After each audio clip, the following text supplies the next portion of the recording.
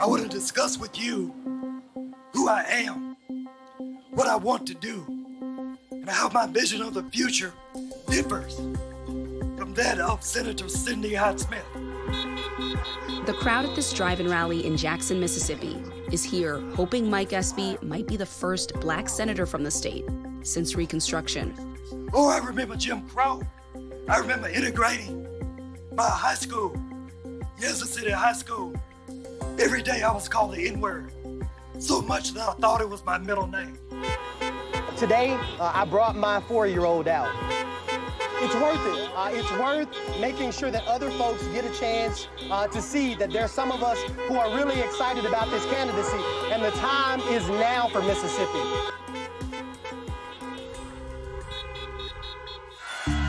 In 2018, Espy lost this very race to Republican Cindy Hyde-Smith in a special election. Thank you so much. This is just an unbelievable night. Just weeks after she made jokes about a lynching in a viral video. At the time, she said she meant no ill will.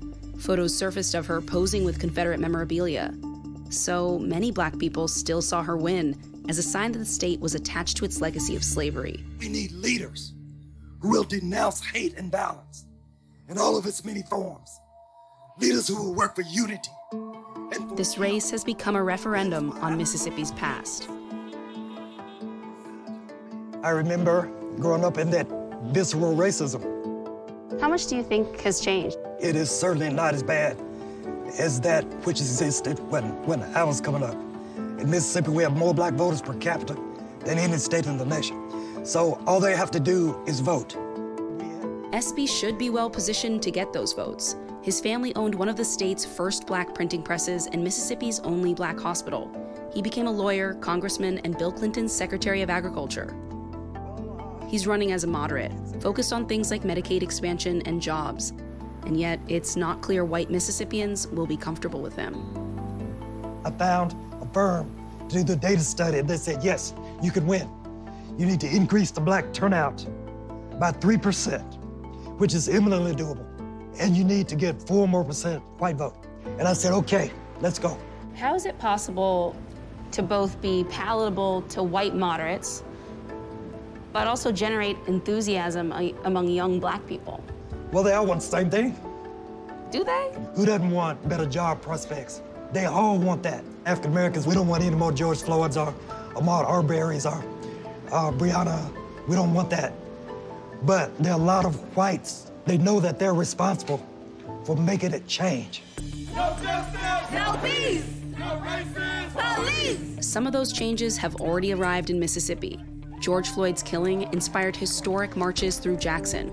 And after years of demands, the state finally removed the Confederate emblem from its flag. Senator Hyde-Smith didn't participate. Espy joined in. No peace! Young people here in Mississippi, not even just black young people, but white, brown, are almost like desensitized to the excitement of a new leader just because it seems like every time we get somebody new or we get somebody progressive or radical, it seems like things are going to change. It doesn't. 18-year-old Macy Brown helped organize this summer's protests. Do you think Espy really has credibility with people your age?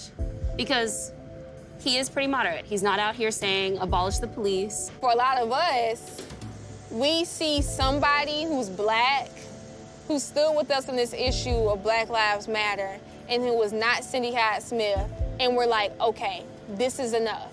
I think that we understand she would never entertain the conversation of Black Lives Matter. She would never entertain the conversation of defunding the police. A September poll showed Espy's now 1 point away from Hyde-Smith. But this isn't a standalone runoff. It's a presidential election that will get every last Trump-supporting Republican to the polls. And it worries some of Espy's white supporters, like Matt Dreffin. Do you think most white Mississippians are ready to have a frank conversation about race? No. I say that because do you think most white people in the country are? And I think the answer is no. What's your best bet about what's going to happen? If you were like, here's $1,000, you have to bet it, and you win $10 million, I would bet on her. I think with a number of votes that I've been excited for, it's been wholly soul-crushing to have it voted down. Just to feel like you're a salmon swimming upstream while someone like keeps smacking you back down. Senator Hyde-Smith is making the same bet. She declined repeated requests for interviews, but told NBC News that she was open to conversations on all topics, and that, quote, Mike Espy has tried his absolute best to make this campaign about race. She thinks Mississippians are more focused on pocketbook issues. At the rally, people told us they're voting on both.